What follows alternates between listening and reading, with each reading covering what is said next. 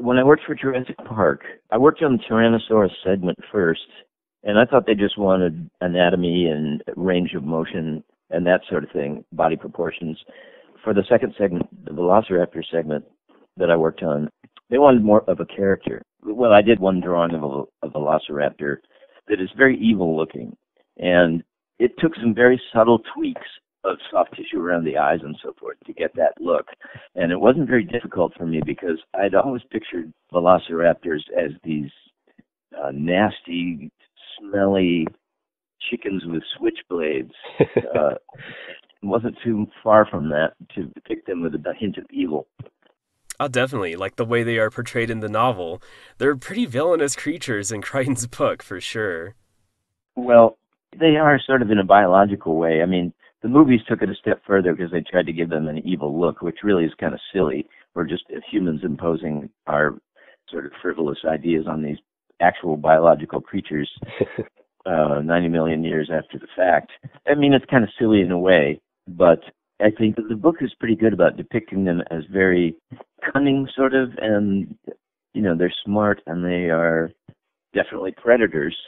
But the superimposition of a little evil on that, it's kind of a silly touch, but if it makes it more possible, more doable in a movie, then so be it.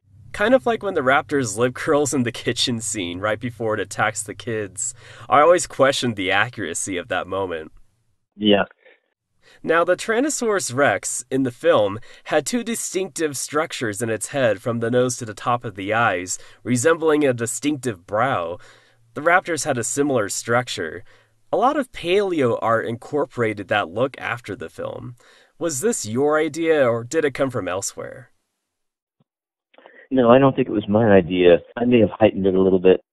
When you look at a Tyrannosaurus skull, it has these sort of rugose bumps in that area. You know, it's all above the eye. It starts just in front of the eye and it's over the eye. And so my interpretation of that was that there were some bigger scales there. But I don't think I was the originator of that idea. I think other people had done that before me. I'm not sure who. But maybe it will be reinterpreted in some other way in the future, you know? Yeah, paleontology constantly evolves, of course. So you've read the novel. What were your thoughts on it? My thoughts on it weren't 100% positive, to tell you. I loved the dinosaurs, of course, and I loved the fast pace of the plot, but the humans were somewhat disappointing because I think Michael Crichton, for some reason, he has a problem with writing characters with any depth to them. So the humans, to me, were sort of like cardboard cutouts, really. Yeah, I've read a lot of his novels, and the characters were usually his weakest points. The science, of course, he always nailed, but the characters were actually an aspect of the film that certainly improved in comparison. They're a bit more invested in the story. I think that's right, and I think the characters in the movie are good, and they have good and understandable motivations and that sort of thing. Did you have any input for the human characters of the film? I didn't have input into the human characters. I had some input into the plot ideas because they were still kind of, you know, cobbling this thing together in 1990 when I was working. I saw a number of things, a number of ideas of mine die on the set because they didn't work out the way they wanted them to.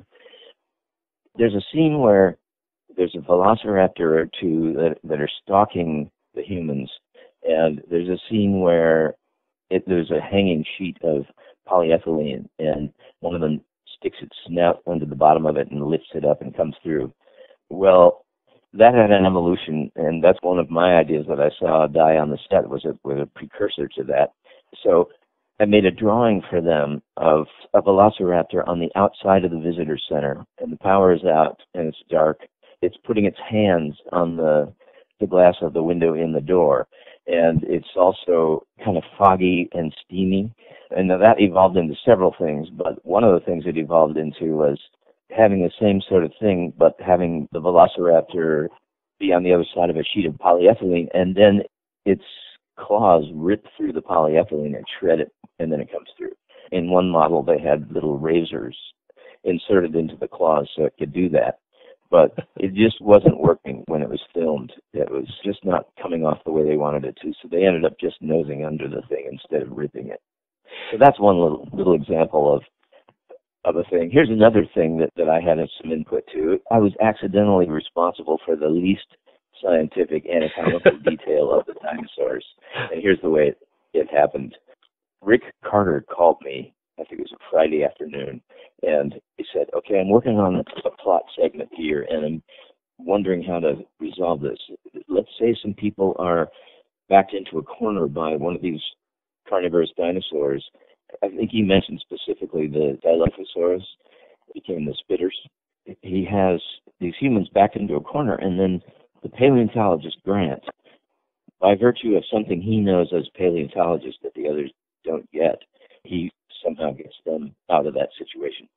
And so I said, okay, what if there are predatory dinosaurs, maybe Dilophosaurs, that have some inflatable structure? And I was actually thinking of an inflatable balloon on the nose or snout area, but I said some inflatable structure. And let's say we've seen two of these facing off, two males, let's say, and one of them inflates the structure and the other one is intimidated and runs away. Okay, so then fast forward to the humans backed into the corner by the same critter. Let's say this inflatable something or other is red and black striped. This dinosaur has backed them into a corner, and Grant sees a red and black striped umbrella in the corner and grabs it, opens it, and it scares the dinosaur off, at least enough for them to get away. So I thought that was a great sort of Spielbergian touch. But by the time I got out there to watch some of the filming, that part of the plot had been cast aside, but the anatomy was still there. The Dilophosaur had this thing that looked a little bit like a opening umbrella, the frill around its neck. So that's just a little tale of how that detail got in there and how the anatomy, it out-survived that plot element. Yeah, I was definitely curious about that detail. I had read about your involvement in that elsewhere, but had wanted to know more. I loved your idea of the spitter umbrella, by the way. I thought it was really cool and amusing, even. In the storyboards, it is done a little differently, but very similar. The kids use it instead of Grant. Such a clever idea, and fantastic that it came from you. Regardless of the scene being omitted, I am kind of shocked they never made an actual real spitter umbrella that people could really buy. It seemed like kind of a missed opportunity for a product.